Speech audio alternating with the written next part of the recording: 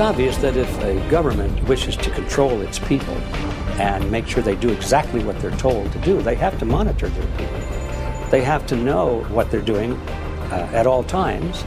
We may soon find ourselves living in a nightmare that I think would even George Orwell couldn't have anticipated, as to how much control we're putting into the hands of government, large corporations, and people that perhaps we can't trust.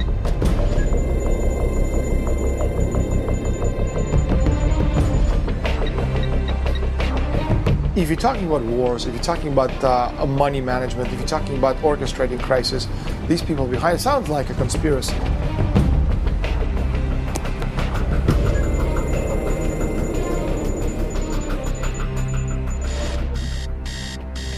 If you're an average person, you've definitely got a data file on you in the hands of one of the many private companies that compiles data about Americans for the business world.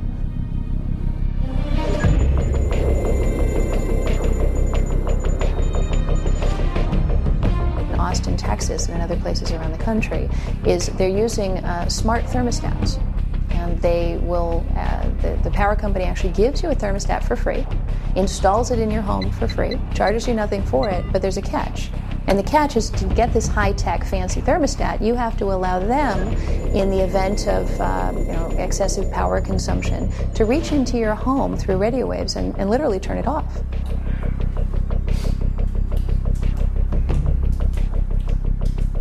So one of the basic things about using a computer on the internet is that your communications pass through the networks of various internet service providers, starting with the internet service provider that you are a customer of, and going through possibly several others, and then ending up at your destination. And each of those entities, technically, has the ability to look at all your communications and to record all your communications.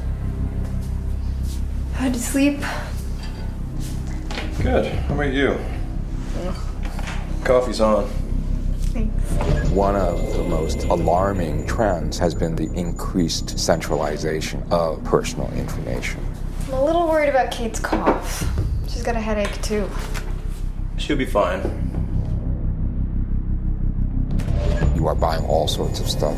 That means the consumer credit folks will have you. But I will check online to see if anything matches.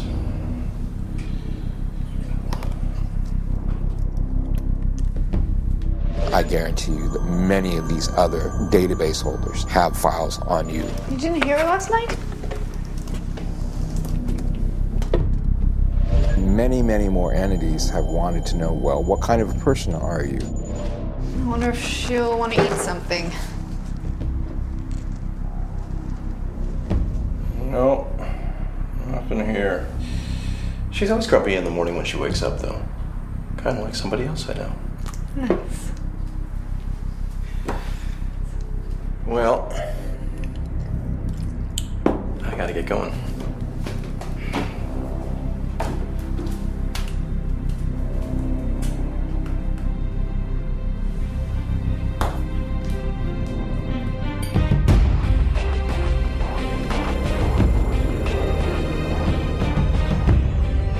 Every day, in so many ways, we are being watched.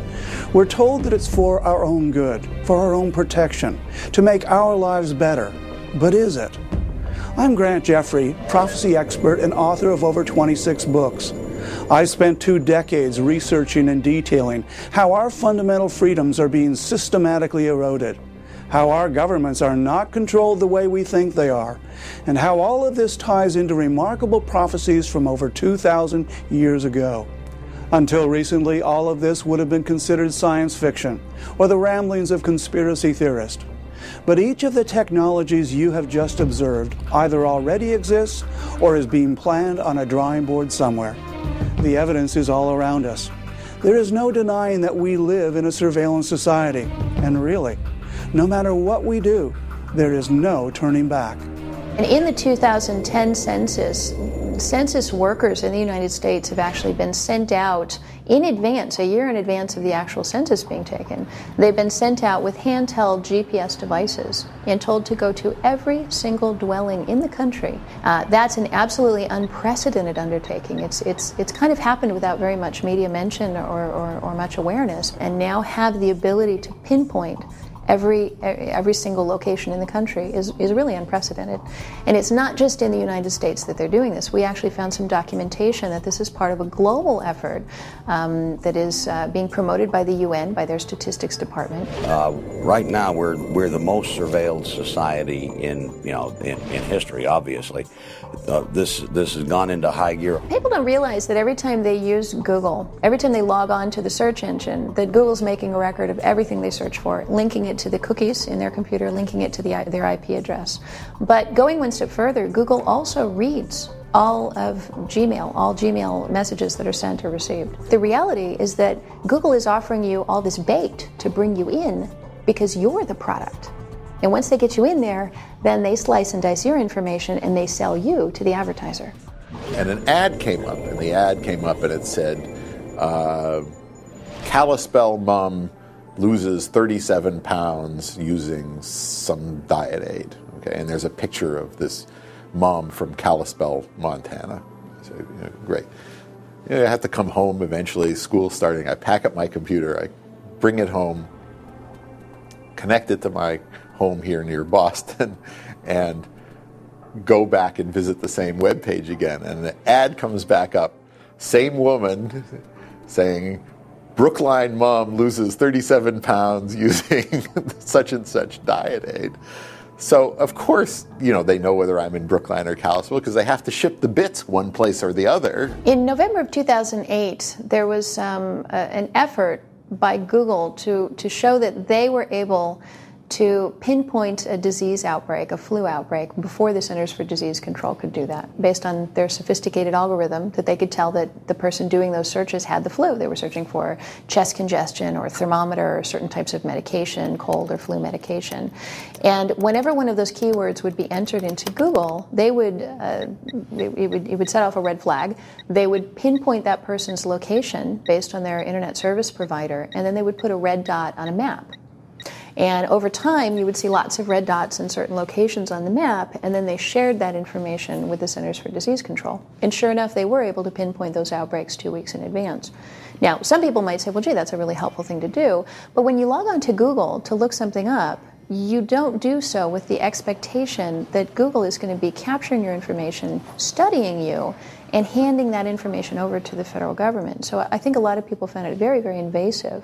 And what it raises is the potential for Google, or really any other internet service that you use, to turn over other sorts of information. Who's concerned about abortion rights, or who's a Democrat, or who's a Republican, or who is, who has an interest in the Second Amendment. Well, because we don't always know the downstream risk and the downstream harms.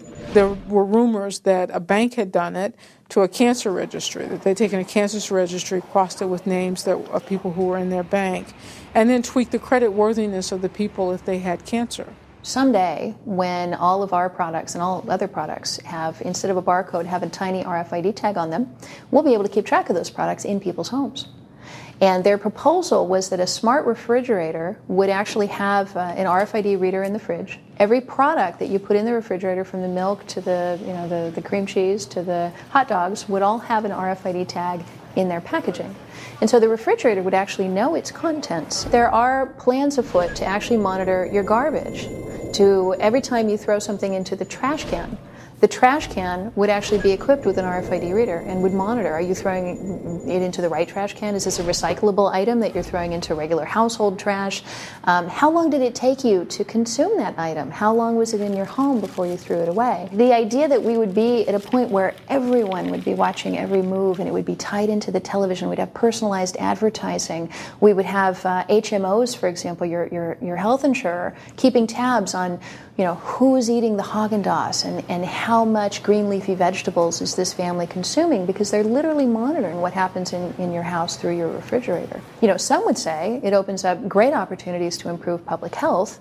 Other people would say, well, it opens up horrifying opportunities for Big Brother to be right there in your refrigerator and sitting at your dinner table with you. With rising technology and with the motivating forces from the government level to push that technology in the direction of capability of monitoring human activity. With that technology emerging, it's very frightening, because it means that totalitarian regimes will very soon indeed have the power to control and monitor every human being on the planet. People working in major office buildings have an access pass, a badge that they use to get into their office. Every time you scan that to get into the building, you're revealing what time you got there, what time you left. Those records have actually been used by employers to determine whether someone was claiming sick leave when they weren't really sick. The reasons for surveillance and the need for better surveillance systems are compelling.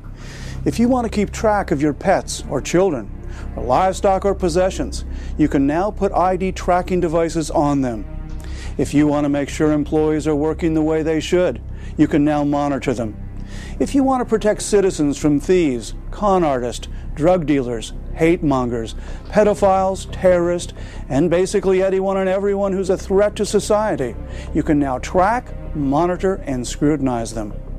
If you can save lives and protect property, why wouldn't you? And if you yourself are engaged in unsocial or illegal actions, your rights to privacy should be taken away. Those are compelling arguments. But is it right?